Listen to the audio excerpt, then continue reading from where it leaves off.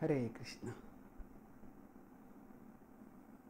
Detachment is foundational for emotional intelligence.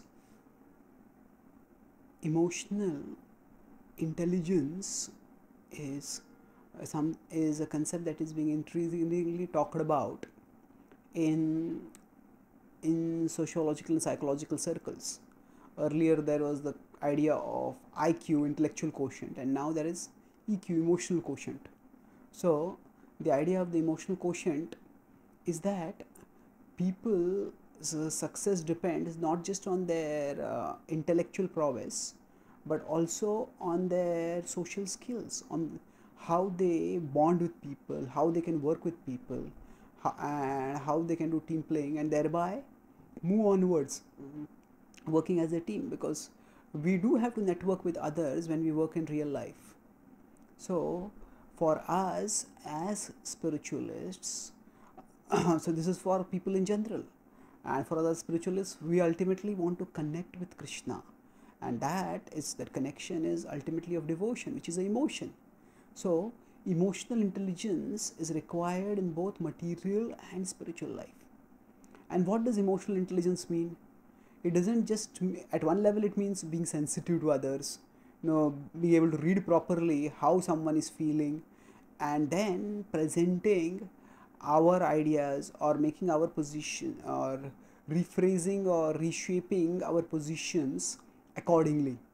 But along with that, there is also the another aspect to emotional intelligence, and that is to know where to invest one's emotions and to know where not to invest one's emotions.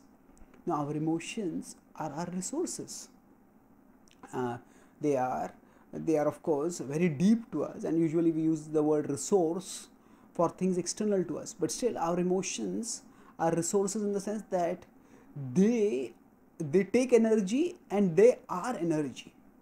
When we invest our emotion in something, that consumes our energy, and emotions themselves are an energy, in the sense that when we become emotional about something, we get energized, substantially energized. So now, just as we check where, if our cell phone is getting discharged very fast, and we check what all are consuming, what all apps are consuming its power, so similarly we need to check where all our emotional energy is getting consumed, and whether that investment is a wise investment. That in the Bhagavad Gita, Krishna says to Arjuna, Aratiranabhiswangaha putrudar grahadishu nityam samachittatvam ishtanishtopapatishu. He says that Arjuna, one should not be attached to one's wife and children, and then one should be equipoised amidst when one gets desirable or undesirable things. So ishtanishtopapatishu. So now what does this mean? Now after hearing this, Arjuna told Krishna, Karishye vachanam tava, I'll do your will. And it was not that Arjuna neglected his wives or his children, or he rejected them, not at all. He very responsibly, diligently protected their honor and provided for them. So at the same time, we see that Dhritarashtra, he also heard the same instruction.